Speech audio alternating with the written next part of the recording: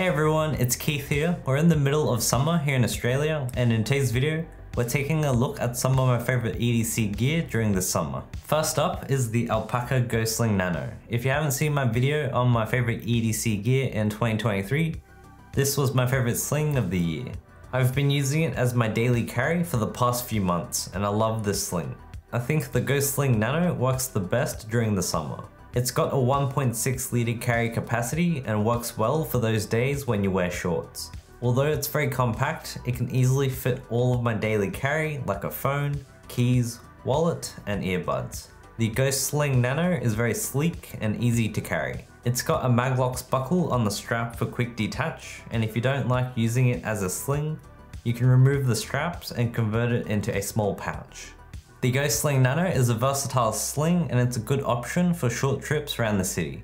If you're looking for a compact sling just for your daily carry, I highly recommend checking out the Alpaca GoSling Nano. My next summer favorite is the Salomon Speedcross 5s. I've only had time to try these at a nearby park in a trail in the Blue Mountains, and so far I'm really enjoying them. They're very comfortable, but I'm still getting used to the slightly narrower fit. When I picked these up, I ran into a sizing issue where true to size was too small for me.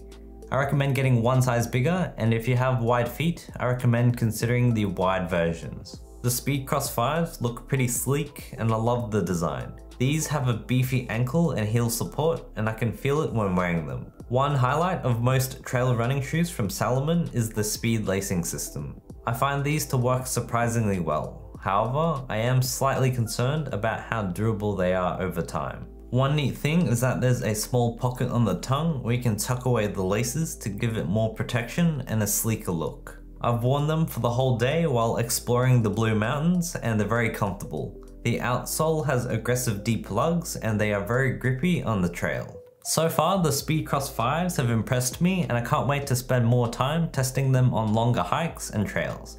If any of you have tried boots from Salomon, let me know your thoughts in the comments.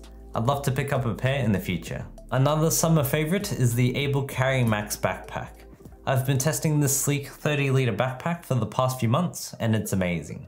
Most of the exterior is made from VX21 X-Pack, with some areas like the back panel and bottom section using 1000D Cordura. This bag is built like a tank with custom bar tack stitching on areas like the straps and carry handles. The 30 litre size is probably too big for me to use as an everyday backpack, but this size is great for travel. I brought this as a carry-on for my flight from Hong Kong to Australia and it worked perfectly. I could fit my laptop in the dedicated slot with my camera gear stored in the Lowepro Creative box in the main compartment.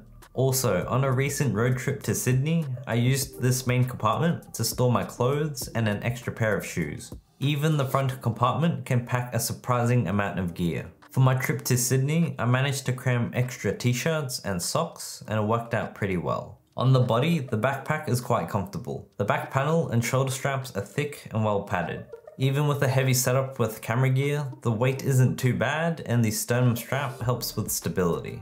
The Max backpack has worked perfectly for my travels. The X-Pack has held up very well and the entire bag is very well constructed. I can't wait to spend more time testing it, and I'm interested in seeing how well it will work as my daily carry for all of my tech and accessories. If you want to see a more in-depth review, let me know in the comments. The CamelBak Shoot Mag bottle. I've been using it for the past half year and it's been my most used piece of gear during the summer. The one I have is the 750ml standard version, however there is a more expensive version with stainless steel insulation. The standard version is a decent water bottle, especially for its price. Sometimes I've seen it go on sale on Amazon for under 30 Australian dollars. The Shoot Mag has an integrated carry handle which makes it easier to grab on the go or attach on the outside of a backpack with a carabiner. However, this carry handle might also be an issue when fitting into backpacks. This bottle also has a magnetic lid that keeps it secure when open. I find the magnetic lid quite useful, and it also prevents the lid from falling off and disappearing. So far, I've enjoyed using this bottle throughout summer, and it's been a great alternative to my heavier Swell Traveler bottle. Also, this bottle comes in this OD green colorway and it fits perfectly in my Able Carry Max and Daybreaker 2. My next summer favorite is the North Face Borealis Mini. I had no idea this backpack existed until I saw someone else's What's in My Bag video. As soon as I saw this backpack, I loved the design. It's small and compact, and I love how useful it's been during the past 2 months. I have a small frame and prefer carrying smaller backpacks over larger slings for long days when I'm out and about. When I went to Sydney, I brought this with me and it worked incredibly well as a minimal urban day pack. The backpack has some organization and pockets. It can fit the Camelback bottle with my other daily essentials like a jacket, sunnies, power bank and an umbrella. That's all I need for a day trip around the city and I loved using it. The entire setup is very lightweight and easy to carry for long hours. Since it's so small, I can easily navigate tight spaces like cafes, elevators or trains without worrying about the backpack snagging on things or other people. It's a fantastic backpack and I'm really happy with it. The Borealis Mini was quite hard to find in Australia, but for anyone interested, I'll include an Amazon link in the description box. Another piece of gear I've enjoyed using lately is the Olight Baton 4. As an owner of the Baton 3 with a charging case, there are some really nice upgrades to the Baton 4. The premium edition follows the same concept of a small flashlight with a charging case. The first upgrade is a brighter maximum output of 1300 lumens with a max throw of 170 meters. Another minor change is the stainless steel side switch with 2 indicator lights showing brightness and battery level. The indicators are a nice touch and the steel switch adds more durability compared to the rubber switch on the Baton 3. The upgrades on the light itself are quite small changes. The biggest change to the Baton 4 is the charging case. It now has a larger capacity of 5000 milliamps, which can charge the Baton 4 up to 5 times. Also, this case is now compatible with older models like the Baton 3, S1R Baton 2 and Parun Mini. On the side of the case, it now has a new LED display button that shows the remaining battery percentage. This button also doubles as a switch to operate the light in the case. It's a pretty cool feature, however I don't find it particularly useful for my use case. As a fan of the Baton 3, the new upgrades make the Baton 4 better and I've enjoyed using it as my daily carry. The light easily disappears in my pockets and I often throw the charging case into my sling or backpack and use it as a charger. I would love to see a similar charging case concept for bigger flashlights like the Warrior Nano. If anyone has any experience with the Warrior Nano, let me know your thoughts in the comments.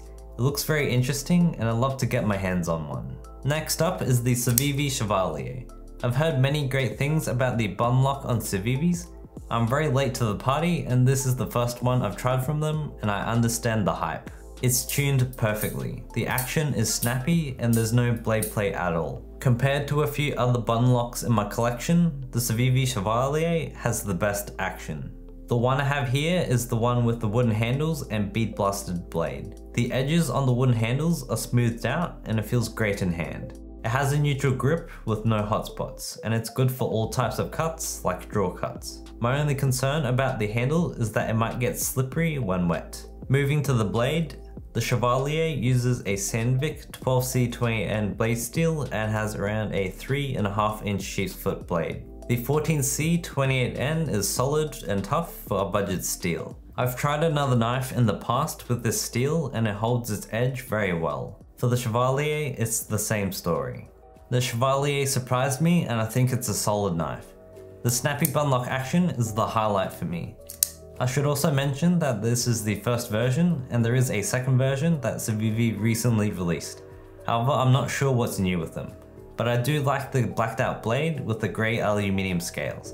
That version fits my style perfectly. And that wraps up my favourite gear and essentials in summer. I had a lot of fun checking out some new gear, and there are a few that I'm adding to my current rotation, like the Alpaca Ghostlink Nano and the North Face Borealis Mini. What are some of your summer favourites? Let me know in the comments. If you enjoyed this video, you might want to check out last year's summer EDC video. However, if you live in the Northern Hemisphere, you might want to check out my winter EDC video. Thank you so much for watching and I'll see you in the next video.